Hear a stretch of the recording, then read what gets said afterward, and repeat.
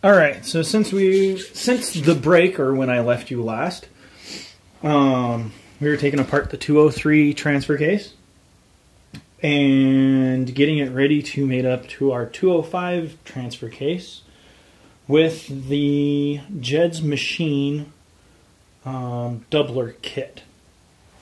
So we took off the chain case along with the gear and everything last time. There is, let's see if I can get that to sit in there. Anyway, okay.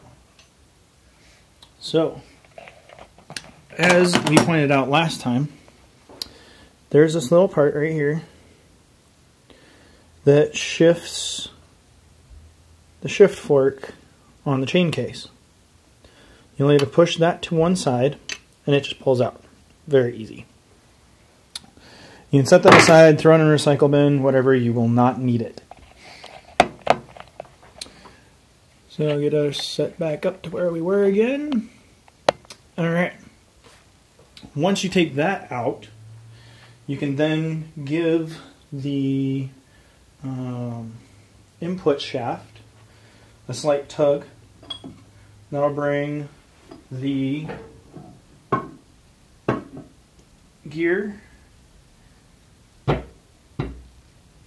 and bearing assembly out of the case. After you have that out, there is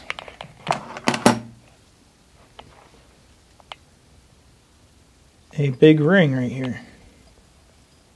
That ring is also hooked up to a shift fork. See if I can get it a little bit better. There we go. Now we can see it a little bit better. Hooked up to the shift fork. If you give that a little bit of a wiggle, it will come out. See if I can do it. I don't know if I can do it with one hand here.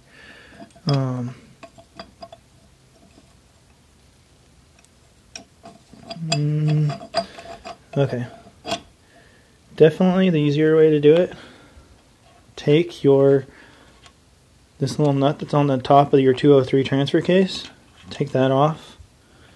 And there is a spring in there. So you can decompress that spring. You can pop it out with like a screwdriver or what have you.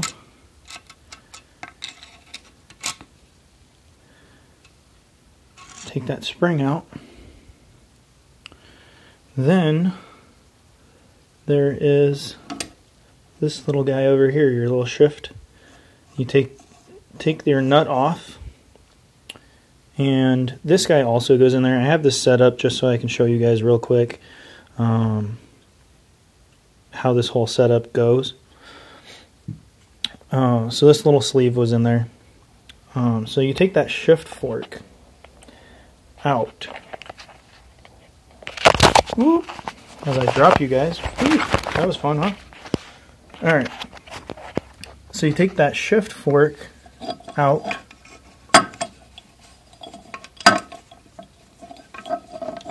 Up there. Ta-da! So then you get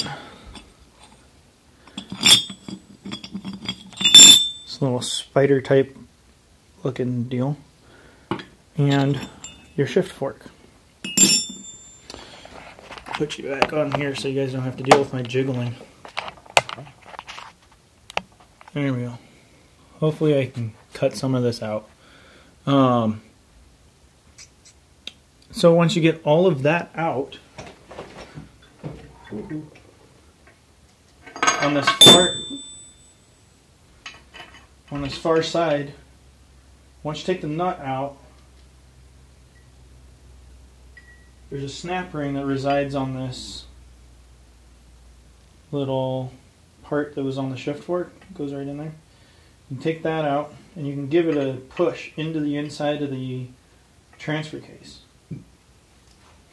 Definitely one thing that helped me getting that this cam out of there was there's a little knot. There's two notches on either side. You can give that notch a little bit of a rotate as you're pulling that out because it's very close to each other, and it'll allow you to take that cam out of the 203 transfer case. So now that you got your assembly out of there, there is a snap ring right there, just on top of the bearing, on the inside of the bearing. So what we're talking about is there's a snap ring that's right on the top. You got to expand that snap ring and it'll come off of your shaft. I'm going to set this one aside so we don't really need it anymore. Once you get that snap ring off, your whole assembly is basically like that. So you take this aluminum ring off, then it'll have your this little spacer in between your bearing and your gear.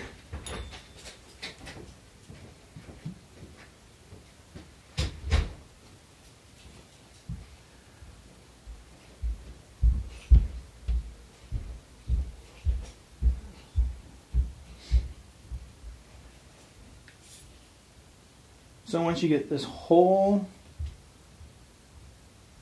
thing off of your shaft will look like this guy. There is, see if I can get it so you guys can see it here. There is that little dowel pin right there. You'll want to take that out so that you can install it later. So then I'm going to show you how to put it all back together. This shaft you can send back to Jeds and he'll machine it down to look more something like this guy. Put your input splines for your 205 onto it, and then all the rest of that assembly we just took off goes back on. So just to show you what it looks like, yeah, you can see it. This guy goes right in here on your 205 transfer case. So now we're going to do the reverse process, put everything back together. So we take our shaft that we got back from Jeds Machine, put it down, and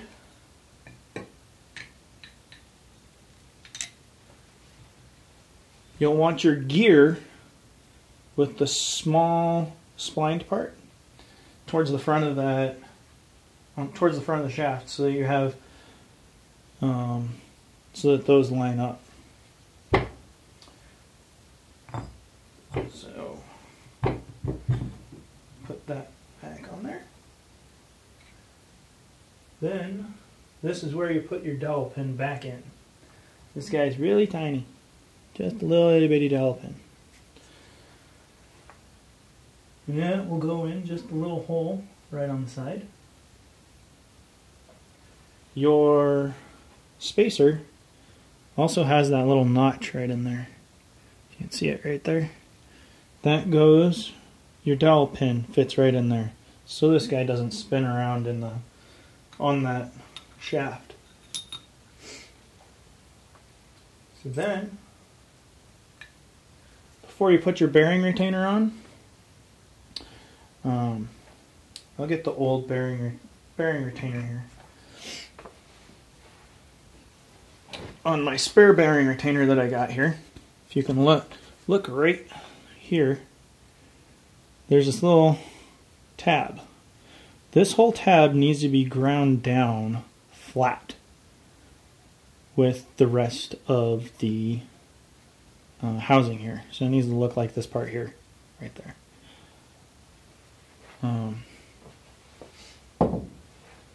I used a bandsaw to do it.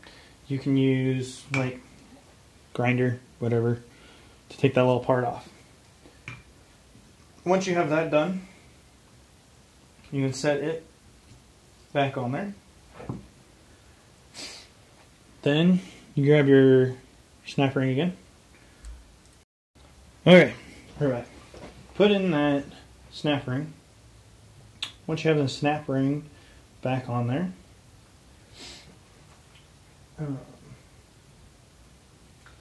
so you'll notice that. Where did we put it? I told you to take out that little cam. So where that shift fork, this little guy, was attached like that in your transfer, in your 203 range box. Take that off like I showed you earlier. This whole cam assembly comes out. You can pull them apart. Just gotta get another tug. This is the one that connects to your shift fork. This one is the one that used to shift the rear part of our chain case on the 203. Now that we don't have the chain case for the 203, we no longer need this cammed piece. So what I did was I just cut it right here, there, and right there. Put it in the vise and gave this little ring part a hit, and it'll come apart. I just don't like extra pieces and stuff I'm using. If I don't have to have it there, then we can get rid of it. As one of my friends used to say, it must be optional. So then you end up with your shift fork cam, and we're going to clean this up just a tiny bit here before we put it all back together. Okay, so you want to make sure that now each end does look fairly similar. With the you want to make sure that your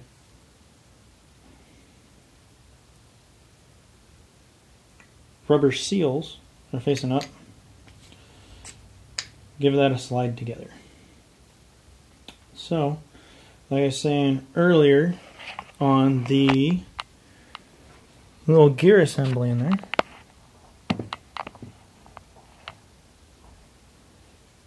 there's that little notch right in there. That'll help assist you get the correct angle to get that back in. I might go from the outside too. Yeah.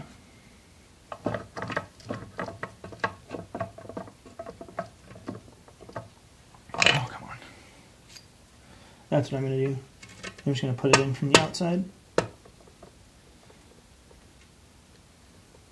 So, once you get that modified piece, take your snap ring that you used that you took off of it earlier. Now once you take the snap ring off, take the snap ring that you took off earlier, grab your snap ring pliers, put that back around the modified piece. It'll just keep it from going in and out.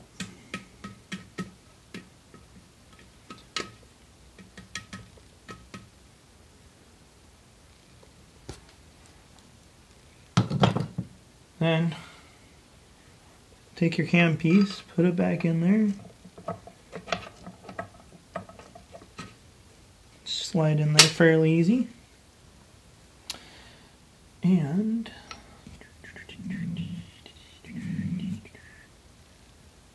our shift fork and our shift fork spot. So slide your shift fork back into your cam and slide the whole assembly back onto the input shaft. Then we grab our other part of our shaft,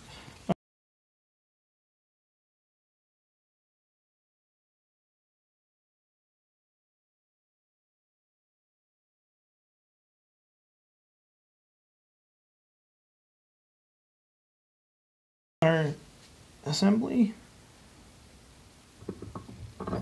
Slide the gear assembly back in, give it a little spin for a fit. And if you measure, if you watch, just make sure you put this down, because if you look here, we have our intermediate spot, and this guy has a little notch in it. So when you go to put it together,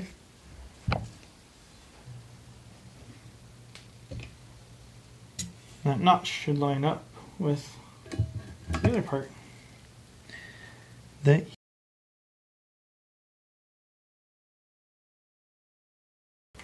One thing before you start on your 205 transfer case, Jeds Machine gives you what they're calling here a twin stick gauge. See if I can hold it steady for you. So what that is, on your 205 transfer case, there's a modification to it that's called twin sticking. And what that does is it helps these two move independently of each other, so you can do low range two-wheel drive front, low range two-wheel drive rear, high range, so on and so forth. This little gauge, you'll want to take out your input, your shifter from your input shaft that's closest to your input shaft.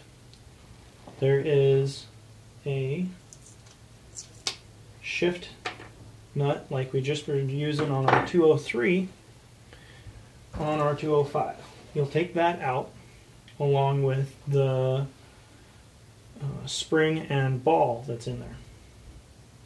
Also, there is a frost plug just directly next to where the shift fork nut is.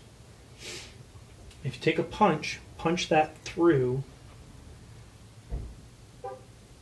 and put a screwdriver in the hole.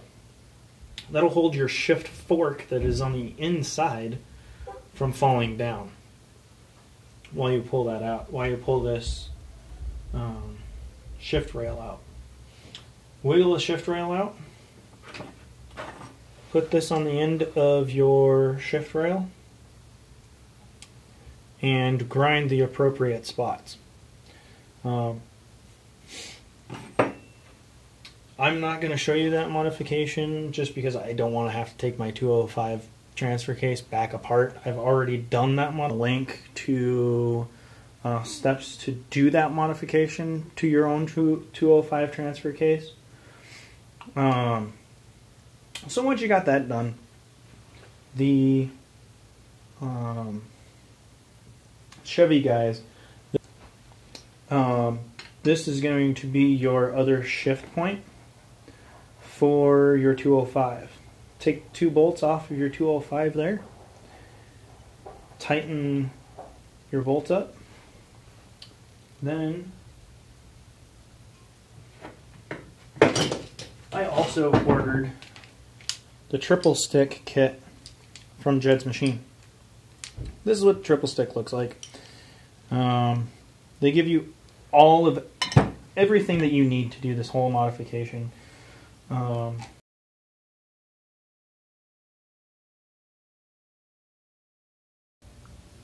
Okay, so I just got done putting it all together.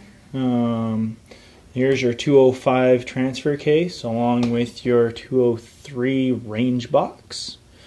We got the triple stick conversion on there.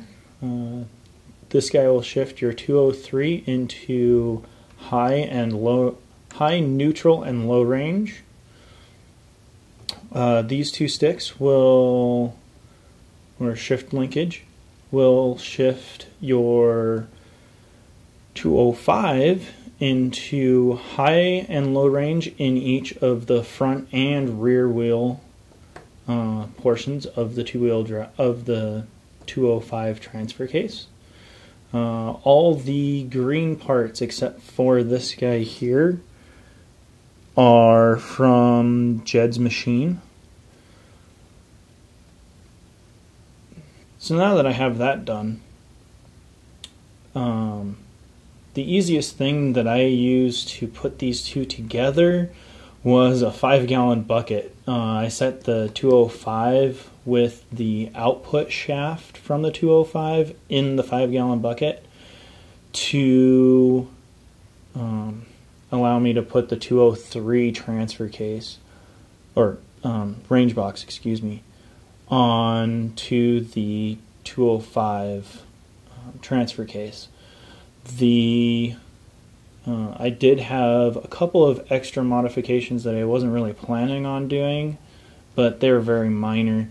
The bolt that had to go into the shift fork, that hole needed to be drilled out a little, along with the bolt for the shift fork. There we go. Along with the bolt for the shift fork on this other part of the linkage. I had to grind that down a little bit so it wouldn't hit the back side of the 203 on the adapter here. Other than that, this is, a few hours job. Definitely you can get it done in a weekend.